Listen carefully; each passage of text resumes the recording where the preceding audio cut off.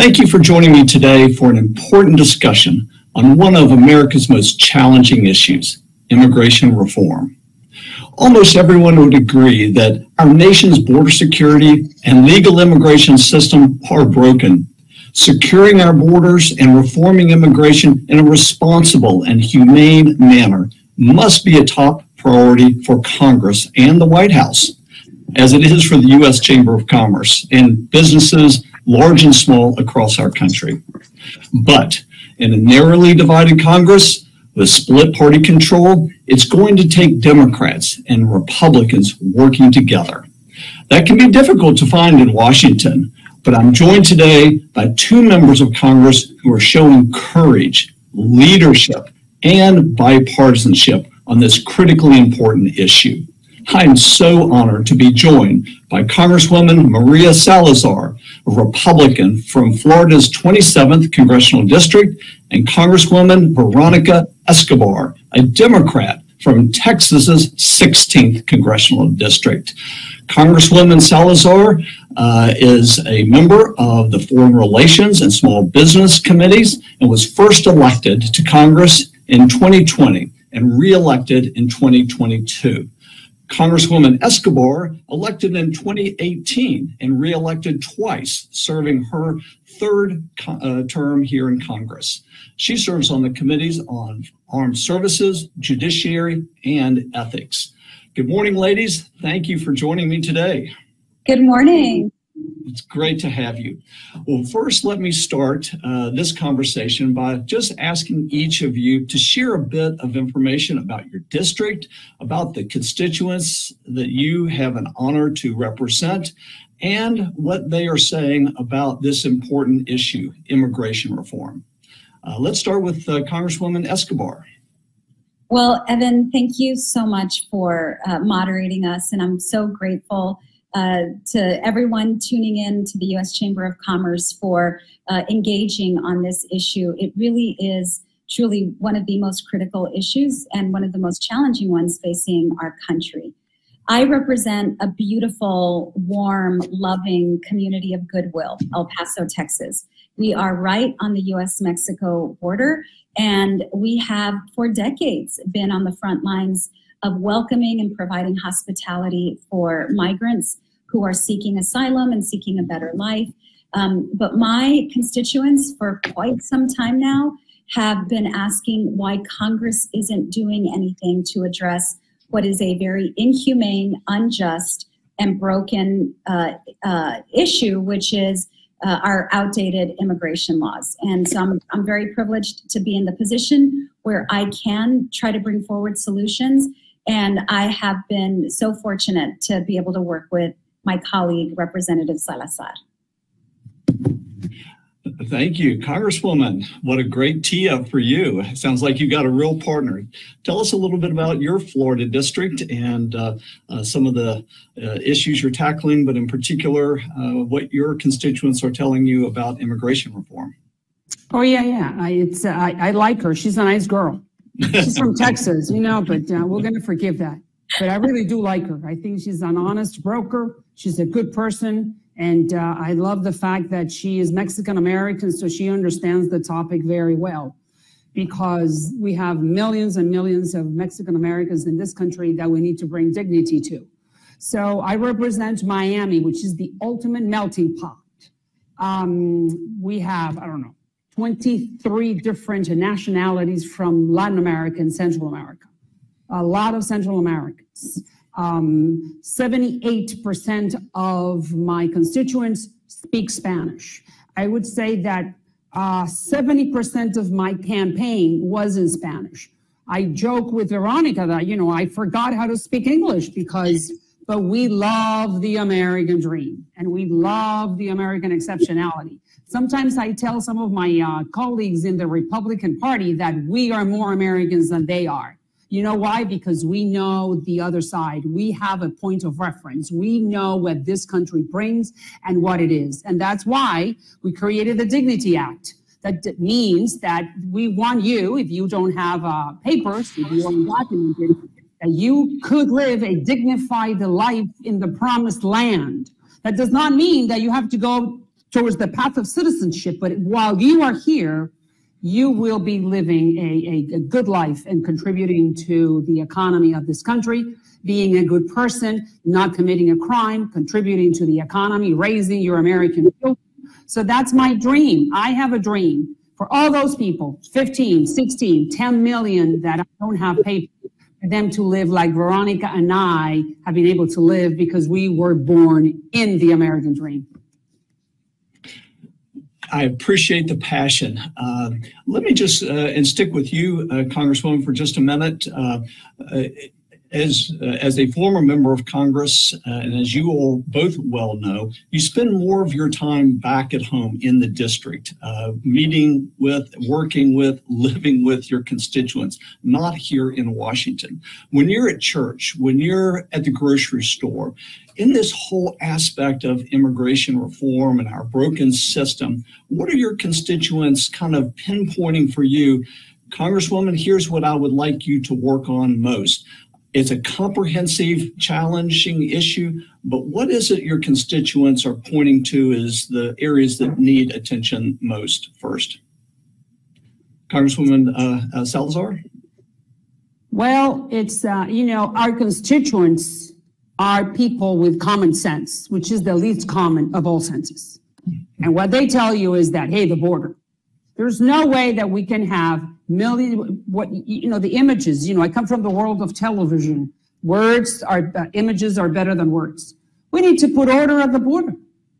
That's number one. Number two, look what's happening in New York City. That even the mayor, who's a Democrat, is saying, hey, stop this because I can with this onslaught, with this flood of people. The fentanyl. I mean, how many people have died because of fentanyl? Look at the child sex traffickers. Didn't you see that movie called The Sound of Freedom? We are the #1 economy for pedophiles. How embarrassing. We don't have that order, that technology at the border that will filter everything and everyone who's coming in. We agree on that. Everyone agrees on that. And that's what my constituents are telling me. So dignity is a landmark legislation that will solve everything that I've told you, and the economy. That's another thing. Let's suppose that we're not talking about the border. Hey, Maria, we need hands. Construction, hospitality, agricultural, industries that need hands. Those hands are here, but they're not legal. So, hey, common sense. I think Washington has certainly common sense in you two ladies, and we need more of it. Congresswoman Escobar, as you work Main Street in El Paso and in the surrounding areas, what are your constituents telling you in particular? And Congresswoman Salazar brings it up, the economy. What are the small businesses on Main Street in your district saying, here's what we need help with most? Well, she's right. Everyone is asking for help with our workforce, whether it is our restaurants, our local restaurants. And actually, it's not just in El Paso. When I'm here in DC, we get visited by corporations, by associations. Every single business group has implored that we do something about getting enough, about building up our workforce. But what I really hear about a lot in El Paso, really a number of things, and it depends on who I'm talking to. From young people, I hear about the need to act on our dreamers. The fact that we have a number of dreamers in El Paso, young people who are living in limbo and who live with incredible stress and anxiety about their future and all of the limitations that their status places on them and the incredible potential that they have for our country. I also hear about people with mixed status families, Americans who are married to someone who is undocumented, but who at one point, may have come across the border without documents and now is barred for life, even when they have an American spouse, even when they have an American child. Our laws are so restrictive that, in the last 37 years since we've had comprehensive immigration reform, our laws have gotten more draconian and we've placed these lifetime bars on people, on families. But I also hear a lot from my community that is exhausted with the broken system. You know, we offer hospitality, and we have offered hospitality to tens of thousands of migrants. And for the vast majority of El Paso's involvement in this, we've done it with volunteers and with donations. And it's only been recently that the federal government has stepped up to reimburse our community so that our local property taxpayers aren't shouldering that burden. But as Maria mentioned, it's no longer just border communities who are stepping up to try to offer this support, but it's communities in New York, in Illinois, in Colorado, and it's unsustainable. At the same time, I have many El Pasoans who tell me that we need to protect the asylum system. And the best way for us to address all of the things that I've mentioned, all of the things that I'm hearing from my constituents, is the Dignity Act, the bill that Representative Salazar and I have come together on. Because not only will it address the undocumented population in the country, not only will it change the way we operate at the border, not only will it open up legal pathways so that we're not stressing out the border, but it's innovative in that it creates in-country processing facilities so that people don't even have to come to the border at all. The best way to manage a border is by recognizing that migration happens long before people get to the border and offering common sense solutions that way. Well, you both obviously articulated a real clear understanding of what your constituents are facing, what they are hoping to see done. And I appreciate your obviously both stepping forward. You made national news earlier this year. You both mentioned the Dignity Act. Let's dig into that for just a few minutes, because you really are breaking the mold in working in a bipartisan fashion, tackling a really tough issue. And as you say, it's been decades since we've been able to see anything meaningful in the terms of immigration reform. So first, I'll start with you, Congresswoman Escobar.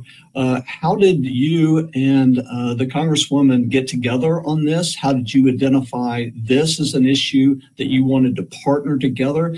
You both mentioned some of the nuts and bolts of it. It's a 500-page comprehensive piece of legislation tackling, again, a tough issue.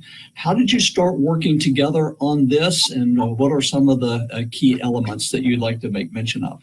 I chased her around on the floor. Hey, Veronica, I need to talk to you. Come over here. She's right. Our first. Did she play hard to get, or? Say, hey, have you seen Veronica Escobar? Oh, there she is. Hey, Veronica, come over. We have to. Don't you think you want to work with me on this? She would say, yeah, Maria, yeah.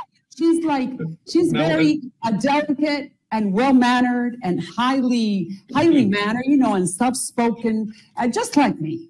And she would look at me and say, yeah, I think I want to work with her.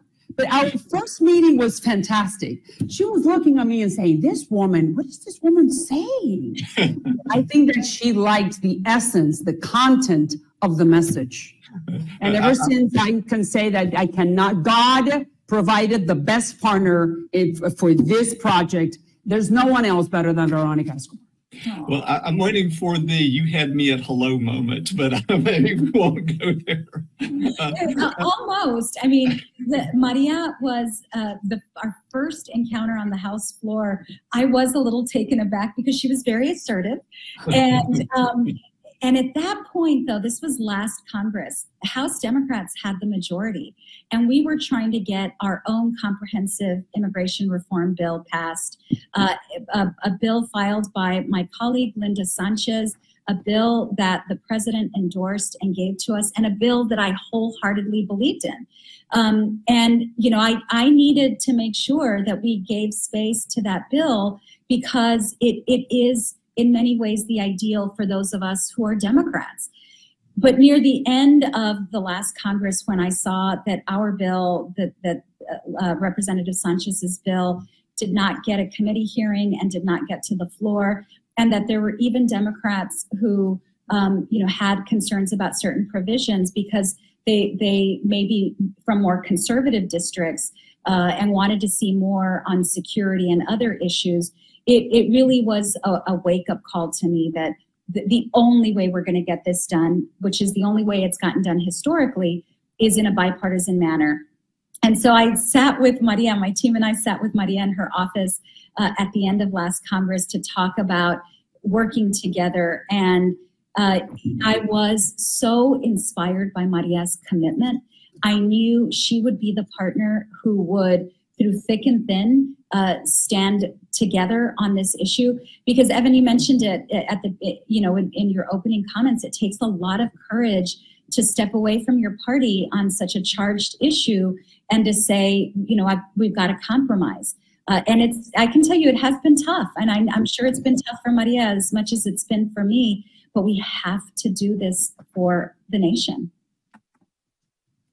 That's correct. Congresswoman Salazar,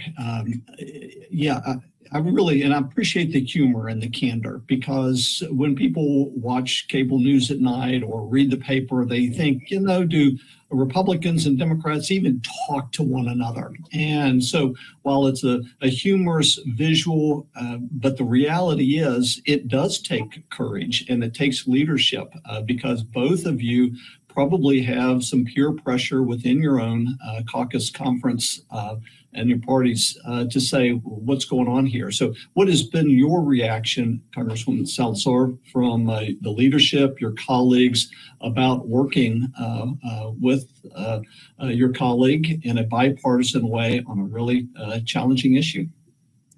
Well, as we have been talking, immigration is such a toxic and such a hard, it's like a stone.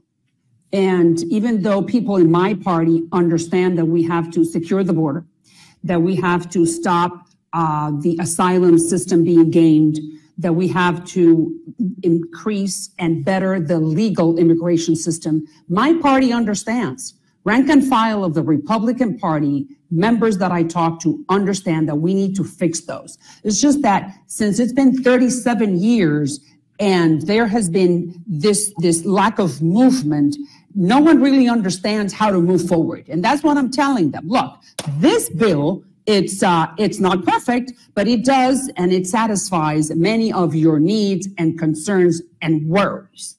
So what is it that you don't like? And then they go, well, so that's the job that we're doing, at least on my part.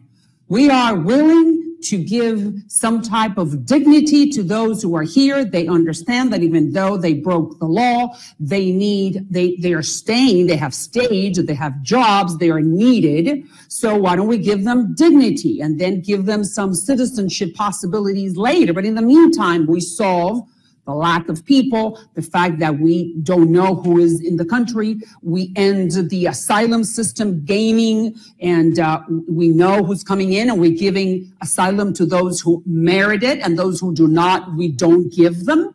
The fentanyl we can stop. We can improve the ports of entry with better technology, big, giant X-rays machines. Let's modernize this issue, guys. It's been 37 years. So they get it, but it's complicated. And unfortunately, to tackle such big issues, you need the time to explain and explain it again. But the reason why I'm in Congress, it's for this. This is the reason why I am here. I came from 35 years of journalism, and this is the toughest job that I have done. But with Veronica next to me and the help of God Almighty, I'm sure that something will happen, because we're still in the best country on earth and we have the best system that takes into account what the boss, meaning the people, need. And you know that this is a front and center topic for the country, the border. Yeah, let's turn now to what our party leaders in both the Democratic and Republican in Congress are saying about the possibility either of a comprehensive package or maybe important pieces of the Dignity Act that you all put forward to maybe hitch a ride on some of the must-pass pieces of legislation that we expect to get across the House floor and hopefully through Congress later this year, like FAA reauthorization, NDAA, the Farm Bill. Are you getting a sense of any possible movement on aspects of immigration reform within your own party's leaderships, giving this an opportunity this year? Congresswoman Escobar. Well, Evan, the Democratic Party leadership, and specifically Leader Jeffries and our whip, Catherine Clark, and our chair, Pete Aguilar, I've met with all of them, walked them through the legislation. I did give Leader Jeffries a heads up that I was working on this. And they've thankfully given me the space that I need in order to engage this way. And to some of my colleagues, there's a lot of colleagues deeply invested in this issue on the House Democratic side who want to see bipartisan immigration reform and who may not like a certain provision, for example. What I have shared with them is that I have a great partner in Representative Salazar, and she and I both believe that this bill may not provide the absolute best path. It's not perfect, but we're open to their input, and we're open to any amendments or changes that they think would, number one, still retain bipartisan support, and number two, improve the bill. So neither Rep. Salazar nor I have said it's this as is, take it or leave it. In fact, quite the opposite. We want the involvement. We want people at the table. We want to make this a bill that in its entirety can get across the finish line, because doing it piecemeal is dangerous. And frankly, it's been unsuccessful. So when you see House Republican leadership today want to only focus on border security, as Representative Salazar has said, how are you going to do that in a Democratic Senate without giving Democrats something that they want, which, is in the bill? And so the bill provides a balance. And again, like for any group, any organization, any member that wants to see this succeed, we need you at the table. We need your help. We need your input.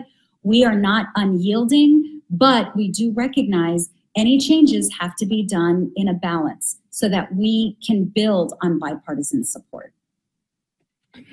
Comprehensive, piecemeal, Congresswoman Salazar. What are you hearing from your party leadership, and what are you thinking over the coming months? Well, right now we have to fund the government. Today, tomorrow, the next day, next week, and we have to finish with appropriations. I'm sure that once we take care of that, this is going to be the next topic. I've been talking to people. They know that border security is number one. And I say, yes, number one, and we can do border security and we can do the rest. Legal immigration, catch and release, or asylum system. We can do dignity. So it doesn't, one thing doesn't go against the other. But right now, as we speak, it's funding the government. That's what we're concentrating on. Well, let me extend an invitation to share with the business community, again, large and small, how we can help you all achieve your goals. We support your goals. We applaud your leadership. The U.S. Chamber is, over the course of this year, built the Liberty Campaign. It's a great acronym with a lot of meaning behind it. 450 plus organizations that have come together for not only border security, but reforming our legal immigration system, because we do recognize there's multiple pieces of this really important pie, and we all need to be pulling together.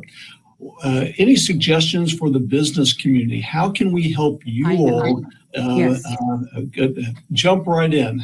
Three things that you can do. You can call your congressman or your congresswoman, your senator. Very important for everyone who's listening to this podcast or this Zoom meeting, to call your representative in Congress and tell them, hey, we like the word dignity. That's the best game in town at this hour. Call your representative. Number two, you can, from an individual point of view, the Liberty Campaign members can endorse it. You can write a letter. You can say, yeah, we like this project. We like this act. And number three, write letters to the editor. to your local editor and say, we like the project. The Dignity is the best game in town, is a landmark legislation to solve the immigration problem that hasn't been solved in 37 years. It touches legal, and everything in between. That's what I need. We cannot do this alone. We need everyone that understands and knows that this is the #1 problem this country is facing to join us so we can be all of us victorious. Congresswoman Escobar, that's a pretty clear description. Anything to add an exclamation point behind, or any other suggestions? Because we want to help you. We want to help both of you. We want to get this across the finish line because it's so important to America's business community. Yeah, agree completely with everything my colleague just said. And I think it's really important to emphasize a couple of things. It will take immense pressure on Congress. I mean, it really will, because there is, it is very hard to move the needle in Congress on any issue, especially a tough issue. But this is the best, most viable vehicle that we've had in a decade. It hands down, it is the best vehicle. And it's the best vehicle because it is so comprehensive and it addresses the challenges we're facing today at the border and in communities all over the country. And so because this is the best vehicle and because no other bipartisan comprehensive immigration reform bill has been introduced, then instead of some, colleagues on either side of the aisle saying, no, it's not acceptable because of 1, 2, 3, 4, whatever reasons they have. If you get confronted by that, as you reach out to your member of Congress, then please tell your member of Congress, well, if you do believe in bipartisan immigration reform, then please work with these two women to fix whatever you think is not correct in the bill. So we can't abandon this effort. We need to grow the support. And if there are better ideas, we are open to them. But we need people to come to the table and participate. And we need to get this across the finish line as quickly as possible. So we all need to act with urgency.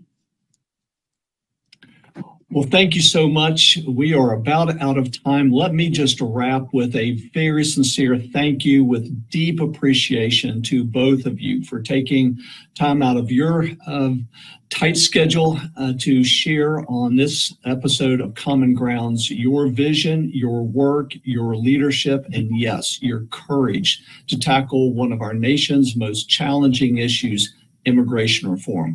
Ladies, thank you for your service. Thanks for joining me today. Thanks to you. And it's great having you on the U.S. Chamber's Common Grounds. Sure. Thank you for helping us. Bye.